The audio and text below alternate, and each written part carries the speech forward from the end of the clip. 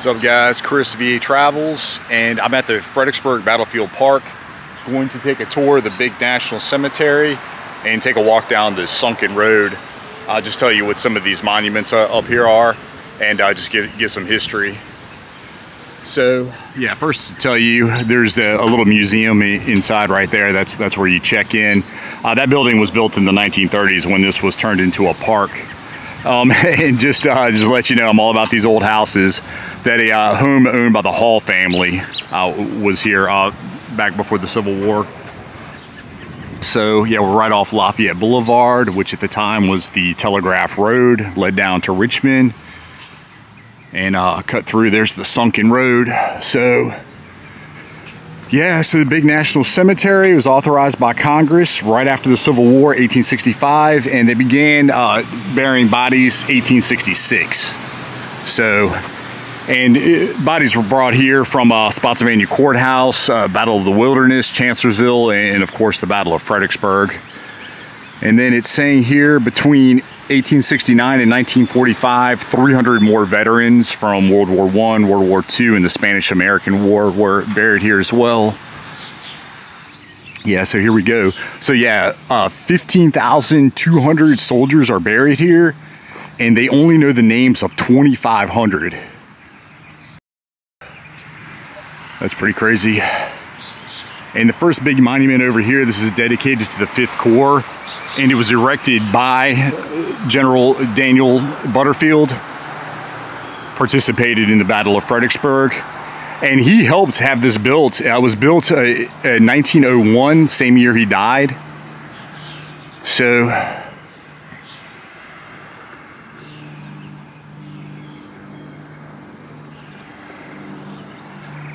cool little cannonballs down there. Let's see, regiments, batteries, and organizations out of New York, Pennsylvania. You walk around here. And over there is the superintendent's house that was built in 1906. And the overseer of the park used to stay there. And it was built to mimic the War Department building up in Washington, D.C. So there you go. And like I say, Butterfield, commander during the Battle of Fredericksburg. At one time, Joseph Hooker, General Meade, Gettysburg fame, and had over 35,000 casualties between when they were organized, 1862, July, and then disbanded, of course, after the war ended.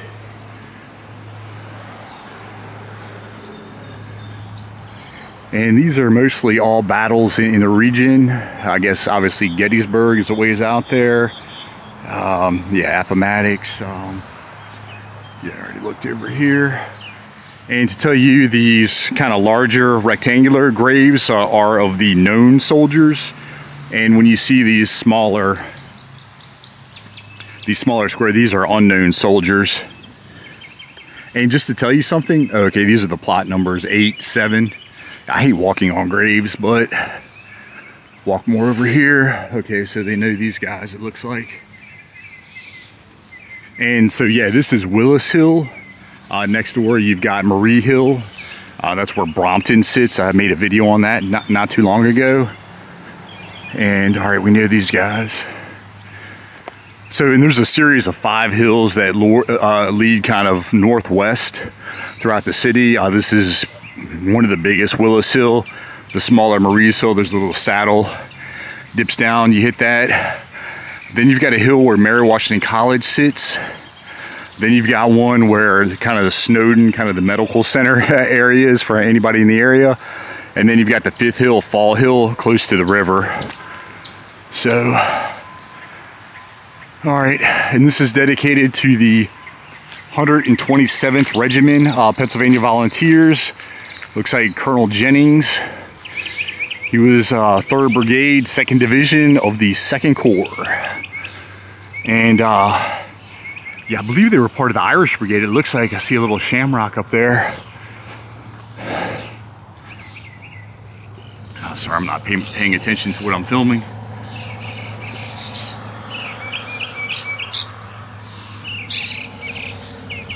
Yeah. All right, catch. Oh yeah, and so they participated in only 2 battles, the first and then the second Battle of Fredericksburg. And this, yeah, they were only around for about 9 months. I believe it was August of '62 they formed, and then they dismantled maybe like June of '63. All right, we walk over here. Big flag. And yeah, you can see what a great position this is. See all of Fredericksburg. Looks like they have a lot of the known soldiers up front. And something I wanted to point out over here, when you see these little graves, this is obviously the plot number, but when you see this number below, it tells you how many bodies are buried down here. So there are 2 soldiers, unknown soldiers, in this plot, and I've seen some go up to 9. I believe there's one that has 12 soldiers buried.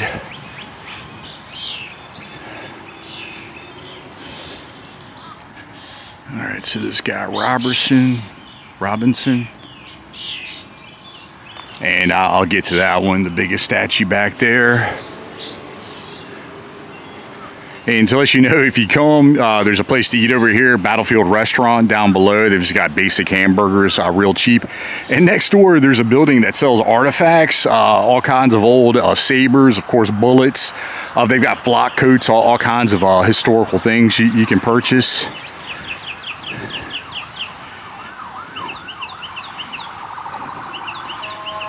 Joseph Moish, killed at the Battle of Wilderness. Okay. Yeah. Let's walk and take a look at the front of it. All right, 83rd New York Volunteers, 9th Regiment. And I think first I'm going to walk down, take a look at this plaque. So, yeah, new development. I haven't even, I've been here, so I used to live a quarter of a mile from here.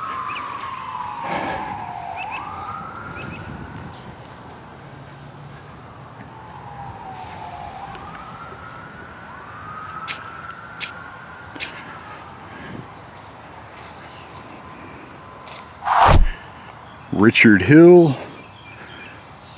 Oh boy, he was young. He was born in 1845, so Arthur Hill.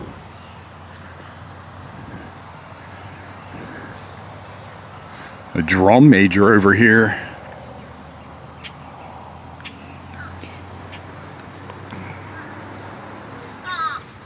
And for anyone who doesn't know, these are all Union soldiers interred here.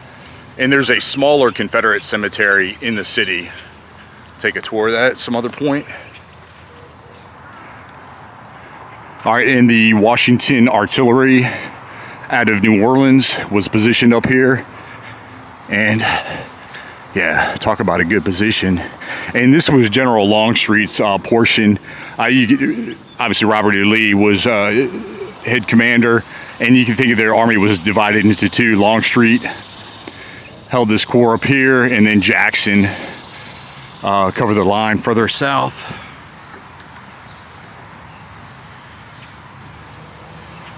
And, all right, so yeah, right here, 9 bodies down there. Yeah, like I say, Longstreet's line. And his artillery commander made a comment after they had set up that not even a chicken could survive the crossing. And at the time, well, just, okay, we're kind of walked a little ways, but in front of the Battle of Fredericksburg at the time only stretched for about 5 blocks from the river.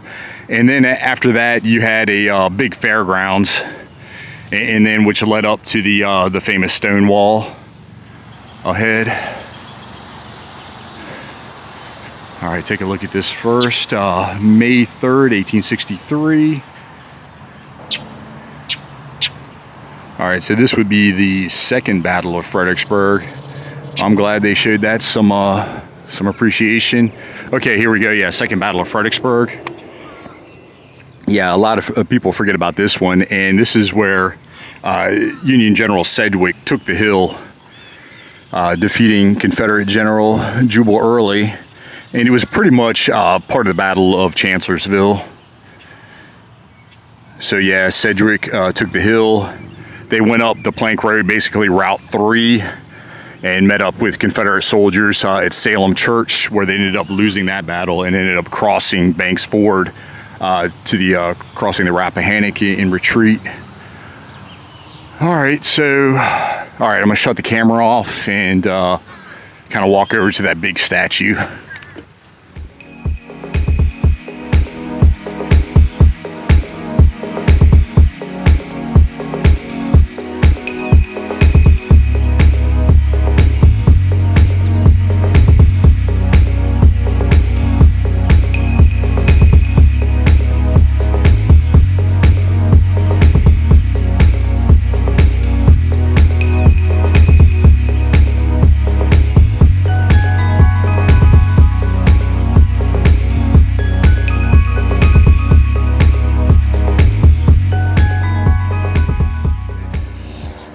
But yeah, here we are, biggest statue here in the cemetery, and dedicated to Andrews Atkinson Humphreys, 3rd Division, 5th Army Corps. And he led, all right, I'm not going to get into the total of everything that happened in the battle here, but I can give you a summary. December 13th, beginning at 12 o'clock, several waves of soldiers began crossing, like I had mentioned earlier, the fairgrounds, lasting until the evening. And one of the last divisions to come forward was Humphreys' division. I believe it was about 4 p.m. He was a reserve division, and he was actually during the day sitting on the other side of the river, all the way up near the Phillips House, which was the headquarters of Ambrose Burnside. Crossed the pontoon bridges, had to come down. He had to cross this canal ditch, which at the time was, I think, about 6 feet deep. It's where Kenmore Avenue sits for anybody in the area. Had to cross the famous swale. It's kind of a dip in the road. If anybody knows, here on Lafayette Boulevard, there's a 7-Eleven right up the street. It's kind of right in that area. As they were crossing, soldiers from earlier in the day who had been repaired were tugging at their coats, saying, "Don't go, it's a suicide mission." But yeah, they continued forward, and they came the closest to the wall. I believe they were the second to last division to make an attempt. So yeah, he had 2 brigades come forward. Like I say, they were in reserves, and they were really green soldiers who hadn't seen much action. And yeah, I can tell you, Humphreys had 2 horses shot out underneath him. He led the charge. He was up front. One was a $17,000 horse. And the 2, I know one was Tyler's. And I don't have the other guy's name. Alabak. Yeah, so, yeah. Noted for their bravery, so. And it's pretty cool. They've got these giant guns here as kind of decoration.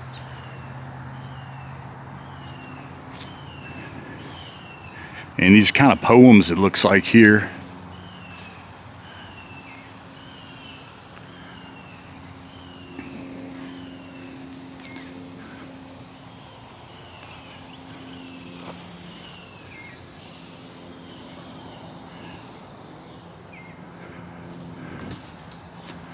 All right, take a walk back here. And if you ever want to come and visit, come during Memorial Day. Yeah, they have a big light show. If you come here during the evening, they put up lanterns commemorating the fallen soldiers, and it's a pretty cool event. Whew. And as I always say, bring bug spray. You can probably see all the bugs swarming around. Some flowers down there, one of the graves. And I'm walking back here. I remember there were some World War I soldiers who have some bigger tombstones in the back there.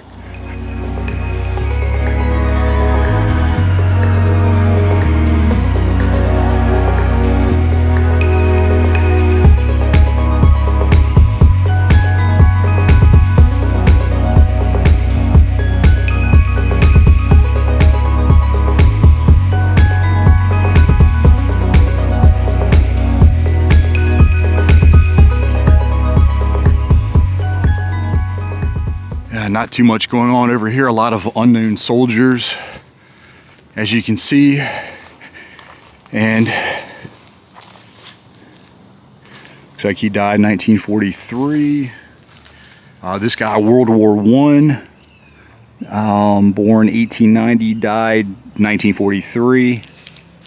Francis Boggs. And Spanish-American War, okay.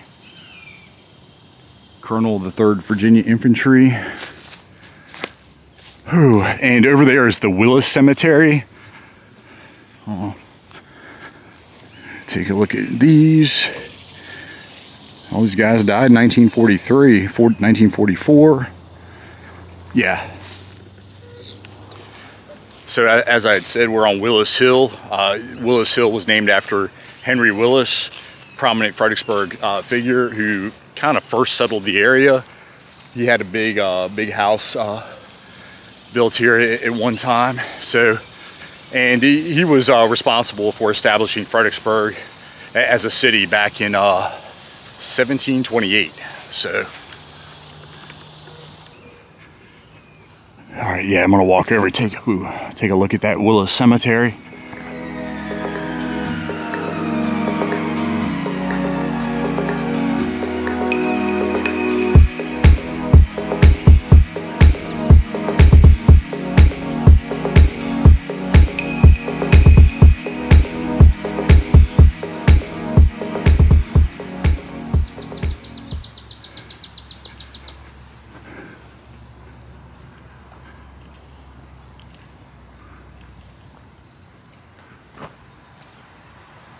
Okay, and it looks like this is the same plaque that I first read down there. And yeah, let me first take a look at this Willis Cemetery. Some other things to tell you about Henry Willis. He was married 3 times. Well, if you want to know a lot about him, I mentioned him in my video of Brompton I did about a month ago. But his 3rd wife was the aunt of George Washington, and their great-grandson married the nephew of Napoleon Bonaparte. So, name dropping. All right, so this saddles down and goes back up to Marie Hill, where Brompton sits, and owned by the Marie family, of course. Here's the Marie Mill. Kind of neat. Looks like there's a cannon sticking out of the window. This is the railroad bridge that was taken down during the Civil War. Oh yeah, so George Washington's nephew. All right, so I'm not sure if I can go in here, but this is their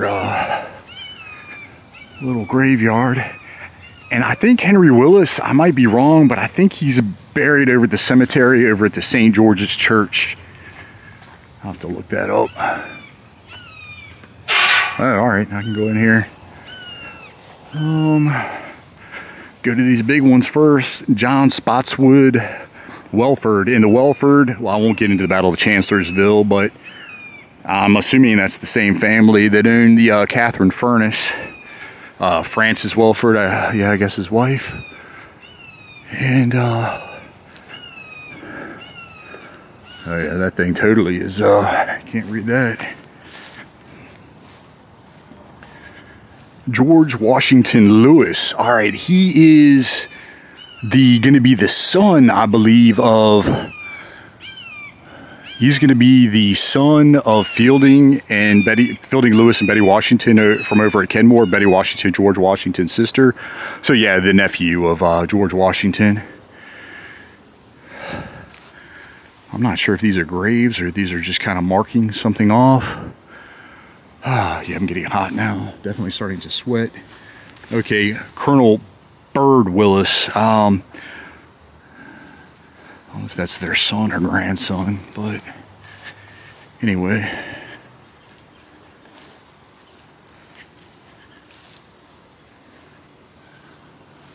Oh, these are kind of cool looking headstones over here. The Campbell family.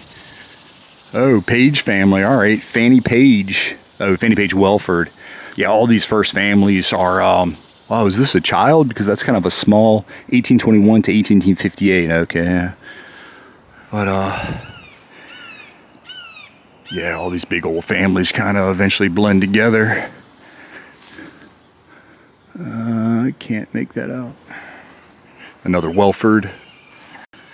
So I guess the Willis family blended into the Welford. John Welford died 1860 in his 67th year.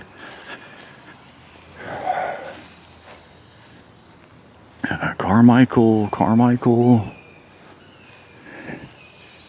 Susan Welford. And that says Rebecca Welford, wife of William Welford. Alright, gonna walk out, take a look at those guns and read that plaque over there. And over there you've got Mary Washington College. I believe that's gonna be the baseball field, if you can see those lights.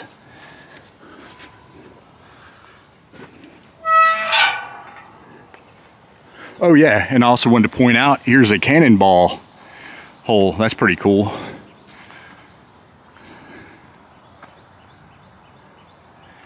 And I don't know if these are still bullet hole, yeah, probably most likely. Oh, holes, I can see chips in here. All right, yeah, let me take a walk over there.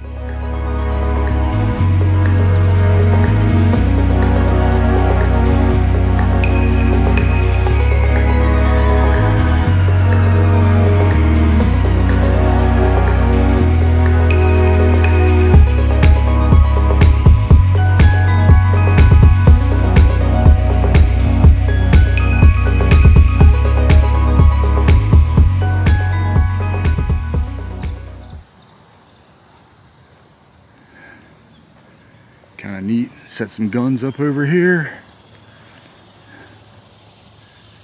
And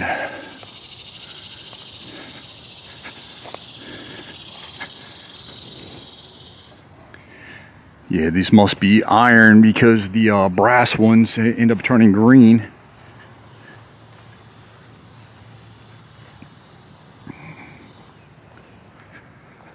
Yeah, talk about the Confederate artillery, battered buildings, and yeah, there are a bunch of buildings up here during the Civil War. Here's a great photo, May 1864. Okay, building up on Willis Hill.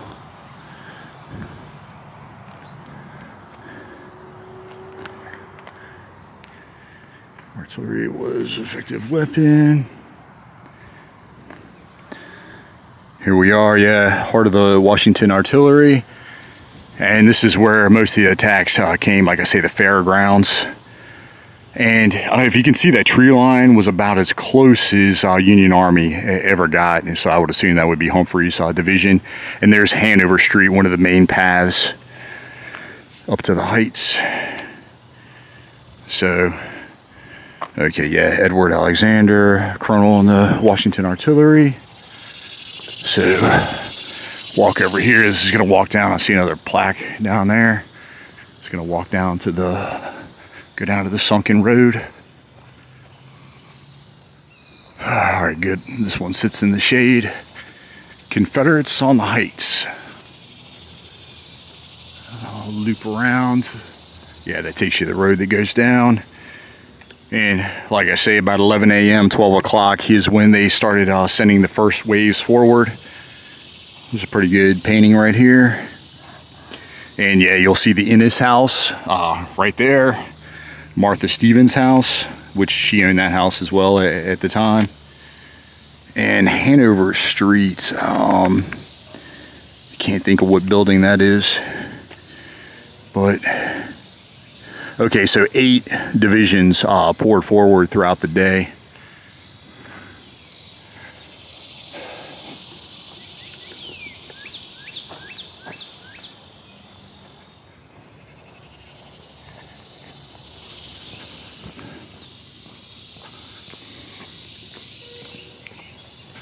So that barn-looking building over there actually at one time was a Catholic school. All right, so this road takes you down to the sunken road.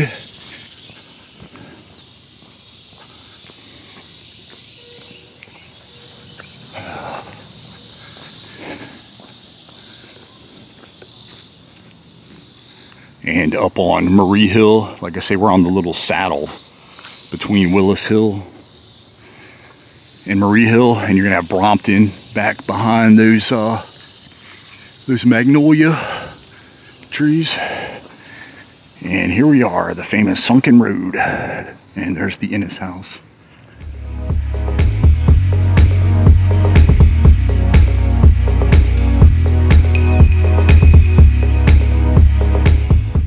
What's up, guys? I decided I'm gonna cut this one short. Gonna make this video on just the National Cemetery.